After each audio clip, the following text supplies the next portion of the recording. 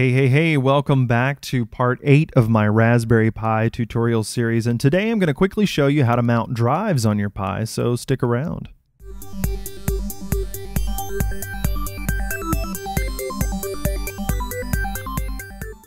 Alright, so if you want to plug an external drive into your Pi, you're going to need to know how to mount it.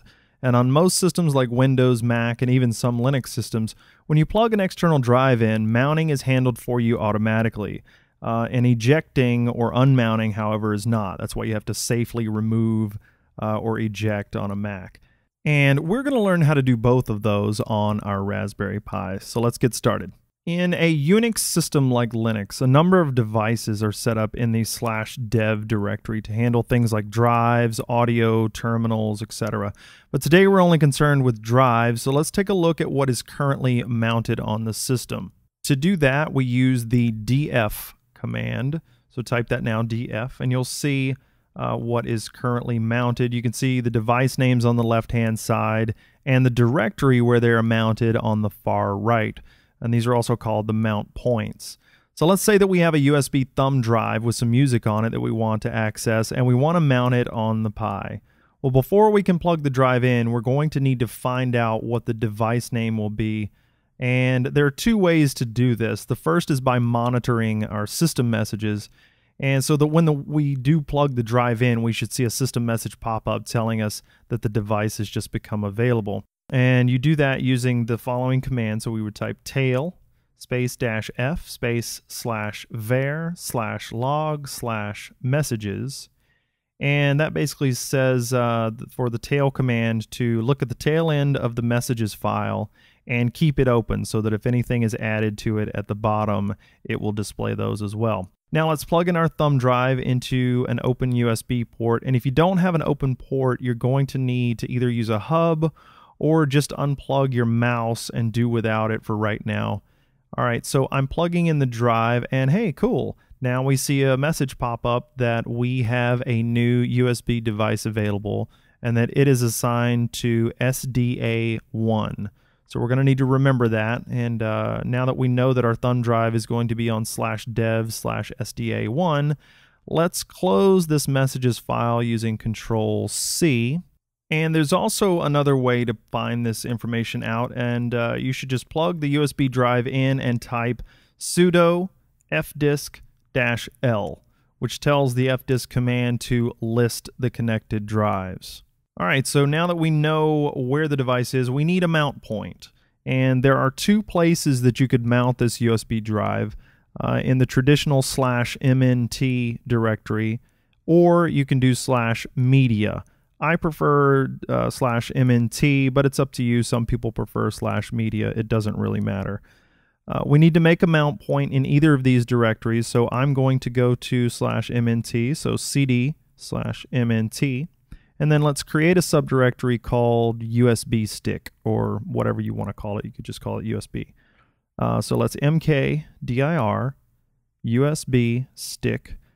And now a quick and dirty way to get the drive mounted here would be just to mount it as root using sudo like this. So sudo mount /dev /SDA1, which is what we found out earlier, and then /mnt /USB stick. Now it will mount it there, but the problem with this is that it will only be available to root.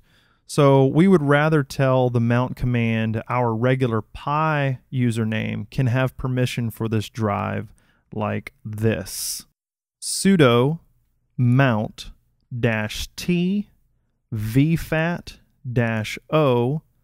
uid equals pi, gid equals pi /dev /SDA /mnt /USB stick. All right, so let's dissect this command for a moment. And first up, what we have is sudo, which says do this as the super user root, and you should be pretty familiar with this already. And next you'll notice I also specified the file system type using the -t option. And in the case of a FAT formatted thumb drive, the file system type is vfat.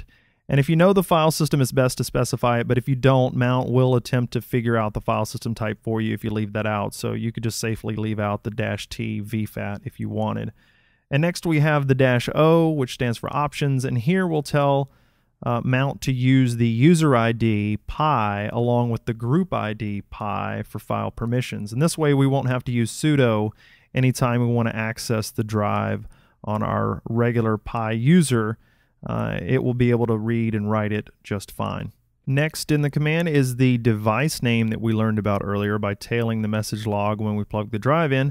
And lastly is the location to mount the drive, and that's the directory that we just created under /mount called USB stick.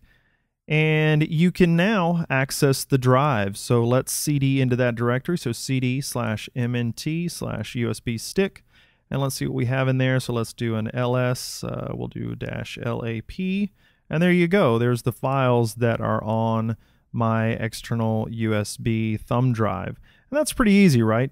Well, when you're done with the drive, unmounting is even easier. So in order to unmount a drive, you must not be currently accessing it. So we need to get out of this directory and get out of the mount point location. So let's go back to /mount using cd/mnt. And now we can unmount this thumb drive using umount. So don't type unmount, type umount, and then /mnt/USB stick. That will work, and you could also unmount it using the device name, so umount/dev/sda1. And now you can safely remove your USB thumb drive. And that's it. You can mount hard drives, card readers in pretty much the same way, but just keep in mind for hard drives, the file system type will probably be different. So for Windows drives, the file system will most likely be NTFS, and for Mac drives, it will most likely be HFS+. So use -T NTFS-3G for Windows drives, and -T HFS+, and spell out the word plus for Mac drives. And keep in mind also that HFS Plus support is probably not installed by default on the Pi on Raspbian, so you would need to add a few packages before Mac drives will be able to mount.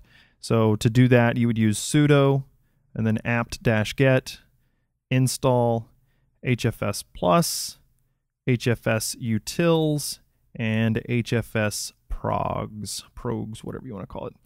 And that way it will give you support on your Pi for HFS Plus. Anyway, that's about it. I hope this tutorial has been helpful, so stay tuned and subscribe for more Pi tutorials coming soon. And as always, thank you for watching.